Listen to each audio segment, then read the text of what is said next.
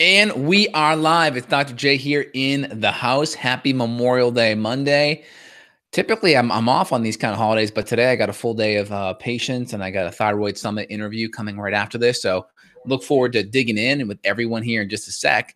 But in general, a couple things I wanted to highlight is number one, make sure you head over to thyroidresetsummit.com. I got a phenomenal thyroid summit coming out this fall that I'm really excited to share more information with y'all, and then also get some amazing guests and experts on to share even more amazing information to help improve your health, especially in the area of thyroid, which is so prolific. So let's dig in. What are some of your questions? Let's dig in. I got one topic here I wanted to address. Hey, Spivey. Good morning. I have blue nail bed since starting AIP. What is the cause of this? And what's the remedy? Hard to say. Typically, bluer nail beds could be kind of a hypoxia. So I'd want to know if there's any nutrient deficiencies in your diet. Like, do you tend to be anemic? I'd want to get a little bit more intel about that. Let me dig in. A couple of things I wanted to highlight is I have one article that came up on the New York Times this weekend that I wanted to review with everyone here, get everyone's take on it. Let me just see if I can share a screen here. Yeah, do a screen share. Cool. And then we're going to do this screen right here.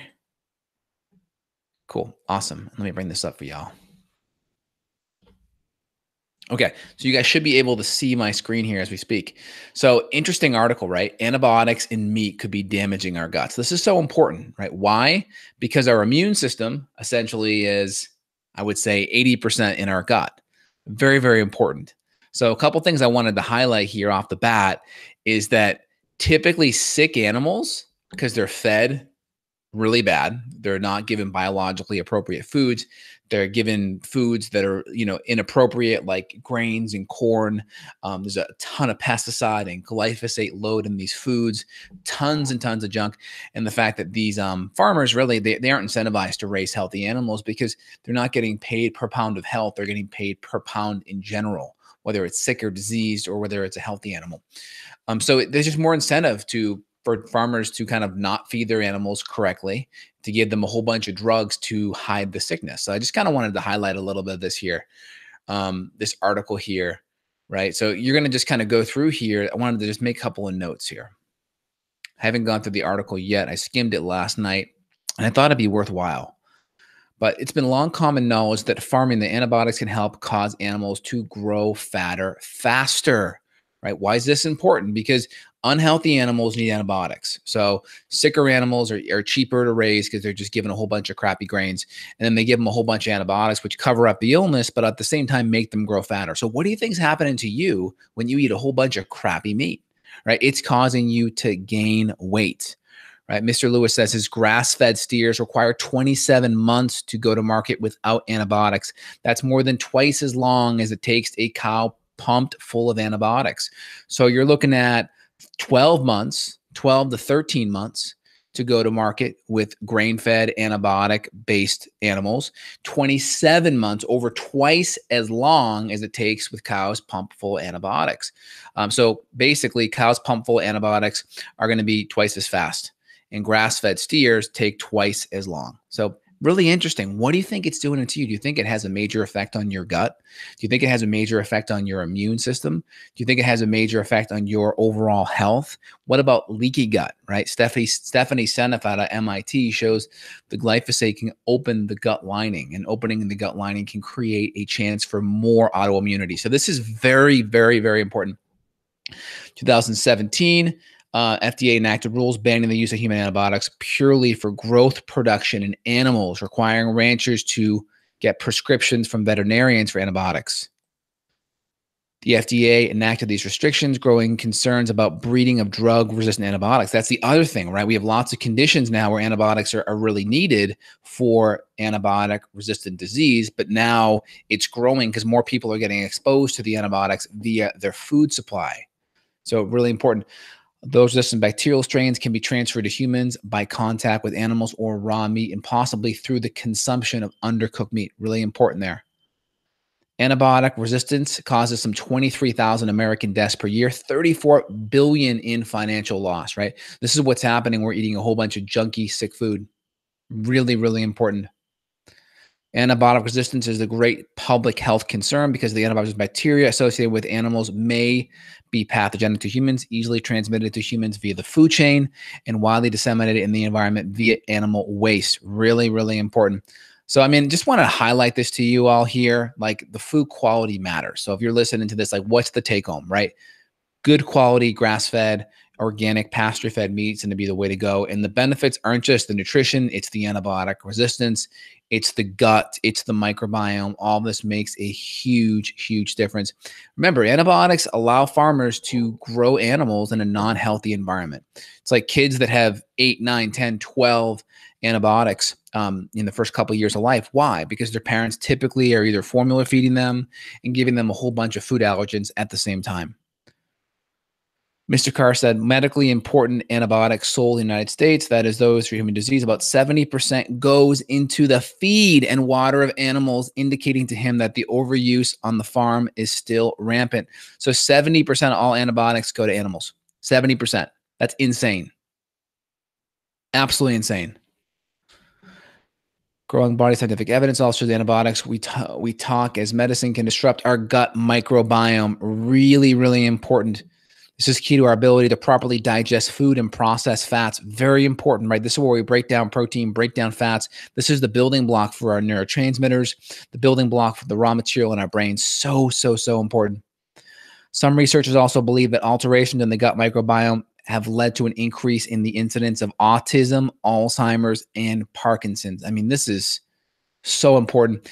Antimicrobials antibiotics given in early in life can have a significant implication upon obesity, diabetes, and the propensity for other diseases, says Jack Gilbert, medical director of the Microbiome Center at the University of Chicago. Major.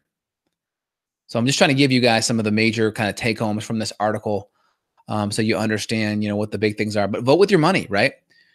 There's some things, the FDA to close loopholes that allow ranchers to feed antibiotics to their animals prophylactically, right? That's what's happening. So I'm just, the take home here is do the things that I mentioned to you. I hope that helps.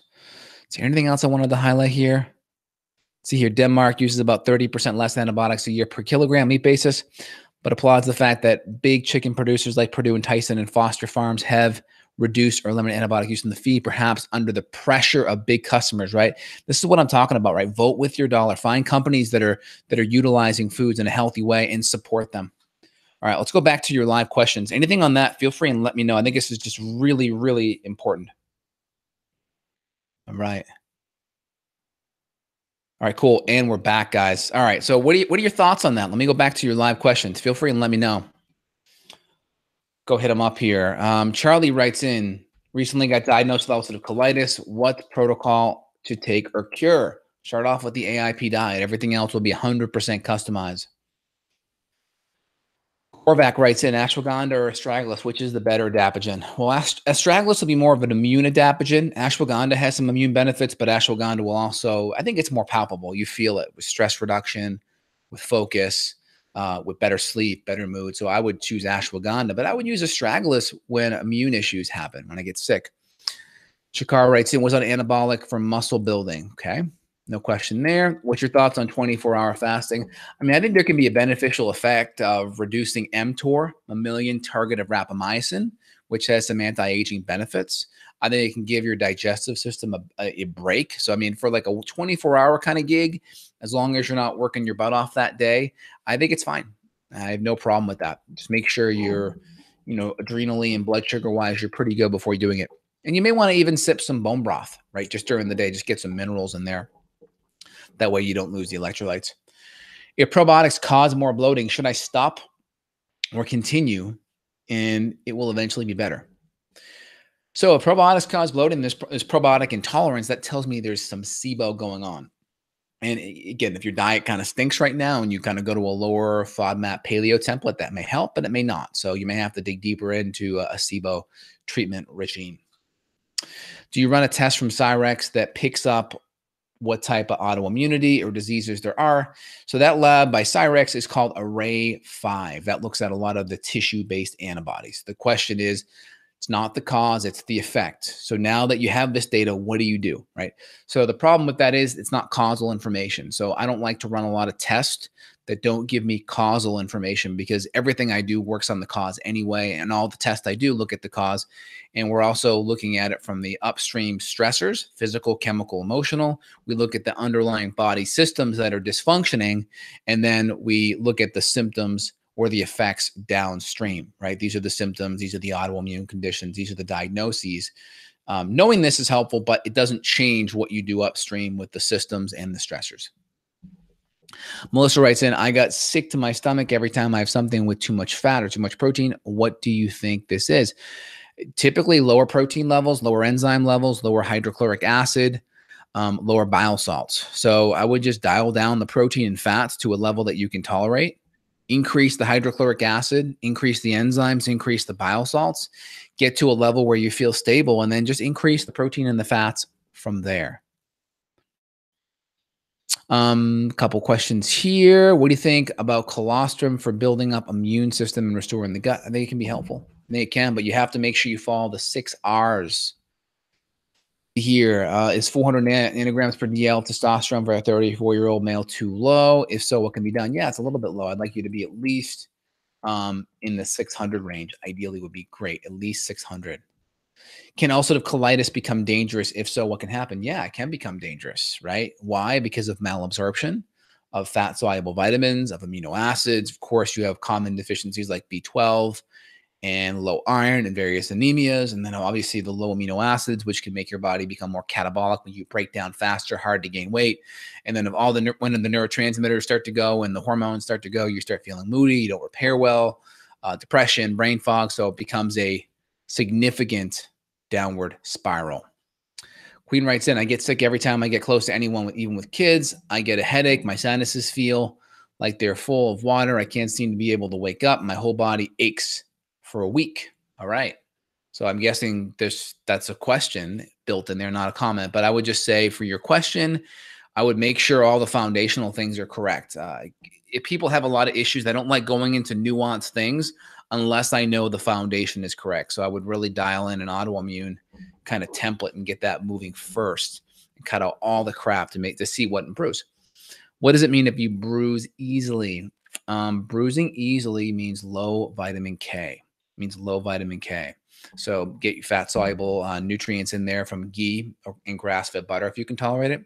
And of course, green vegetables. And of course, some fermented foods as well. You could start with sauerkraut. You could start with kimchi. You could start with some fermented pickles or kombucha. That's a great first start. Naveen writes in, Doctor, you're amazing. You're doing this live for very few of us. This is a perfect example of giving back. Oh, thank you. I appreciate it. One, I like engaging with the people, and I like being of service. I find that for you to have an impact, you have to have an impact on society, right? So that's a big thing. I appreciate you noticing that. Is coconut oil good for bulking up for weight gain? I mean, yes and no. I mean, number one, if you're having a hard time getting enough calories, it's a really good caloric kind of source of calories. But at the same standpoint, there's a lot of research that people get warmer and their metabolism revs up with coconut oil. So I would say in a lot of people, it would probably get their metabolism up. If you're in a caloric deficit, it would help you get more calories for sure, which if you're calorically deficit, that may help because now your calories are at least back to baseline. But a lot of people notice a metabolic improvement getting their calories up. So you may see a benefit there. But again, if you're trying to gain weight, I would really up the carbs too. I would do the coconut oil with like a lot more starch, squash, sweet potato, and just really ramp the starch up, above 100 to 200 grams per day if you need it. I take probiotics, but no change. What should I do? So start with the diet stuff. Again, I don't have enough information, Queen, to give you any feedback about, you haven't told me anything about sleep or diet or lifestyle or any of those things. So I always would say start with the diet and the lifestyle components first, and then simple things that you could do for the immune system. If I were to recommend two things outside of diet and sleep, I would say ashwagandha, right? Ashwagandha is phenomenal, right? I have one called Ashwagandha Supreme that I love. That we test. A lot of ashwagandha is loaded with lead. I have to send ashwagandha back to the manufacturer or to the supplier that I buy it from many times a year because it's loaded with lead. So make sure that you are buying from someone that's actually testing the stuff. And number two is vitamin D. So if I were to recommend two things outside of all the diet, lifestyle, and sleep stuff, it would be ashwagandha, it would be vitamin D. And if you twisted my arm for a third thing, I would recommend medicinal mushroom extract. I would just start with a reishi. I think a reishi would be phenomenal as a start for you. If I lose weight, can my fatty liver improve? Well, yeah. I mean, the big reason why you have a fatty liver is because excess carbohydrate, primarily fructose. So I would start there first. Why some only can heal eating meat? Is it counterintuitive? So why do some people do better eating meat? Well, I think some people do better eating meat because, well, they're not eating a whole bunch of carbohydrates and refined carbs and grains. So I think it's not like you hear like a lot of the caveman diet stuff.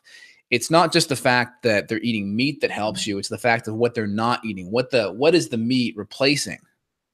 And I think that's a lot of the big success of the carnivore diet. Also, that's just why a lot of people that are vegan do better too, because they're eating a whole bunch more plants and veggies, and they're not eating a whole bunch of beer and junky meat and refined carbohydrates as well. Now, I think you flatline with that. And I think there's a lot of phytonutrients that you can get from vegetables. Just choose the ones that don't have all the anti-nutrients in it, right?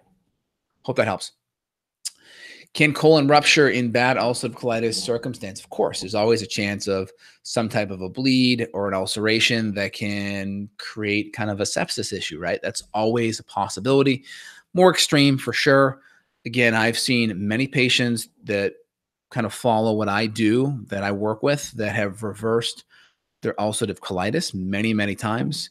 Go check out the podcast, the autoimmune podcast, where we had one of the AI autoimmune protocol girls on, and they talked about their IBD study where there was like 16 people in the study, and literally 16 out of 16 had reversed their IBD, right? And this is even with objective markers of calprotectin, significant improvement. And IBD is basically like Crohn's, ulcerative colitis, these type of inflammatory bowel conditions. The Corvac, I don't get enough sunlight daily. How much vitamin D should I take daily? I mean, I think it depends. If you're getting exposed to the sun and getting a minimal erythemal dose, an MED dose, just so your skin gets a little bit pink, I think that could give you a pretty good dose. If you get, if you have your arms exposed and your legs exposed, that could be enough this time of year. But if not, I would get typically a good rule of thumb is 1,000 IUs per day, or 1,000 IUs per 25 pounds of body weight. It's a pretty good rule of thumb.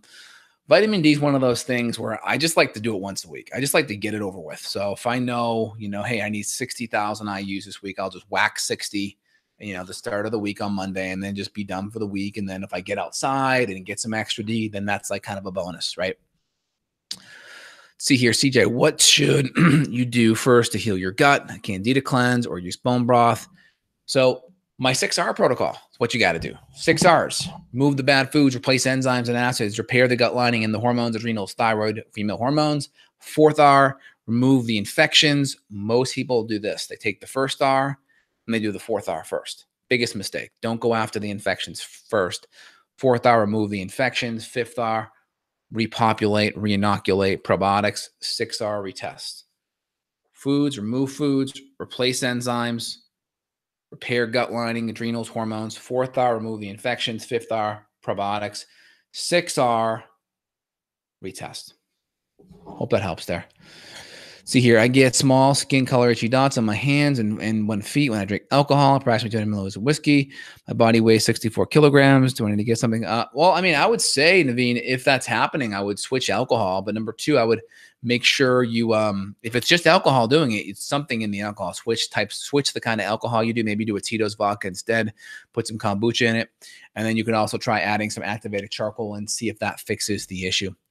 What do you think about the SIBO biphasic diet? Can there be a fatigue when you start something like this? Thank you for your time. You're welcome, Melissa. So regarding the biphasic diet, I just don't know by that exact terminology. So biphasic diet, I'm pretty sure that's just like it's a low FODMAP diet. Yeah. So my members area, we have a low FODMAP kind of paleo diet handout that I created that I use, and that works phenomenal. Yeah, they're using the low FODMAP. They're calling it the biphasic diet now. But I've had great results with that. Love it. Very, very good. You also have to make sure the food is cooked down, nothing raw, and also dial in enzymes and acids too. Could cardiac ST wave depression happen because of an electrolyte deficiency only? Yeah, I mean, more than likely it can. Again, so many things can happen with your heart when your diet sucks, when you're not absorbing nutrition, and when your electrolytes are poor, right? So many things can. So, yeah, I mean, if you have an EKG issue, just get it checked out by your cardiologist or your GP, but then make all the diet changes and see what happens. At what time person with adrenal fatigue consume dinner before going to bed so the blood sugar doesn't drop during sleep? Yeah, so I would say an hour. I would say 2 hours before bed, have a little bit of protein, fat, and carbs, and see how you do. And put a little snack by your nightstand so you have something if you do wake up. Hope that helps, guys. Let me just pop over here on YouTube. What can you do for consistent heartburn due to hiatal hernia? Diet is clean, no sugar, white flour, fried foods. I feel like choking every night. Yeah, I mean, I would look at hydrochloric acid. I would look at H. pylori too. Then you write in, any suggestions for natural healing pituitary tumor? Just started taking 300 milligrams vitamin B6, lowering the prolactin. Yeah, there's a medication they do called Dosinex they use to lower prolactin. If you're a female, you can also use an herb called chaste tree or Vitex. That's very helpful at modulating prolactin levels. And then also high prolactin can be driven by dopamine issues. The more stressed you are, the more you burn up dopamine. Dopamine's a tonic inhibitor of prolactin. So what does that mean? Dopamine's the brake pedal on prolactin. The more stressed you are, the more you lower your dopamine. You lift the brake up, which allows prolactin to raise. Hope that helps there. Let me see any other questions here. What do you recommend for people from Eastern Europe where there are no functional doctors and tests available? Way to turn. I see patients from Europe and all over the world all the time. Also, vary for small thyroid nodules, no Hashimoto's, low thyroid, and low thyroid is iodine and selenium recommended. How much and for how long? Again, I don't know what your diet is. A lot of thyroid nodules could be autoimmune. Some can be low iodine and selenium based. I'd work on the micronutrients. Anywhere between 300 to 500 micrograms of supplemental iodine, as well as, good iodine in your diet, maybe everything but sea kelp. I just don't know if you have antibodies. If you have antibodies, then that could, adding supplemental iodine could add fuel to the fire, but definitely getting some supplemental selenium at 200 micrograms is fine. Getting a lot more questions here in Facebook. Don't like using Facebook to answer questions. It's just really hard to navigate. Sorry about that. I'm like giving everyone like the dragon stare here. Okay, yeah. Try Trace G supplements I'm using to raise dopamine. Good. Don't want to use medications. Suggested thoughts. Yeah, tyrosine and macunapurines. I have a product called Dopa Replete Plus right here that has that. It's got tyrosine and acetyltyrosine, and it's got macunapurines as well. That's a great way to increase dopamine levels. Let me just answer one more question. I got a patient now that I got to run to, and then I have an interview right after that. Then I got a date in my pool right across the street here. Why do I feel weird sometimes when I eat bananas? Could be a blood sugar fluctuation issues. Totally hard to say, but probably blood sugar. What do you think about the Institute of Integrated Nutrition School? I think it's good. I'm not sure about that one exactly, but that sounds familiar where they teach a lot about a lot of different types of diets, including the AIP diet. I like it. Is it even possible to heal the gut adrenals if one is constantly under stress? Depends. Ideally, if you're working with a good practitioner, they're going to do their best to mitigate stress as much as possible to at least be able to dig your heels in so you're not continuing to feel worse. That's the goal. There's a doctor in Spain that repairs the nervous system damage with growth hormones and melatonin caused by trauma and other circumstances. Have you heard maybe keto plus intermittent fasting? Yeah, I mean, I think you have to work on the adrenals, you have to work on the diet, you have to work on the lifestyle, you have to work on the micronutrient density, and then, of course, sleep. Those things are going to be phenomenal. I don't know. This is Michelle. I don't know what's wrong with me, but I've been trying to get a hold of you, but I don't know how to Skype or email. Yeah, that's an office issue. Go email my office at justinhealth.com, and then you can also just schedule by going to my site, justinhealth.com, click on the schedule button. That's the best way to do it. We have hundreds of patients reaching out a day, so just get on the calendar so we can help you. All right, everyone, have a phenomenal Memorial Day. I got to jump on a patient call here. Appreciate everything. Spend some great time with your family today and try to find some healthy substitutes. Dr. J's Moscow Mules on the agenda, Tito's Vodka, ginger kombucha, fresh organic lime squeeze, little bit of LaCroix, carbonated lemon water in there. Boom. Number two is just a nice dry Prosecco is on the agenda as well. Low alcohol content, low sugar content. And then I got my activated charcoal over here that I'll slam along with it. So just a little couple of tips that you can do to enjoy, maybe add a little adult libation into your day and not deal with any of the deleterious side effects. Hope all's well, y'all. Take care. Bye.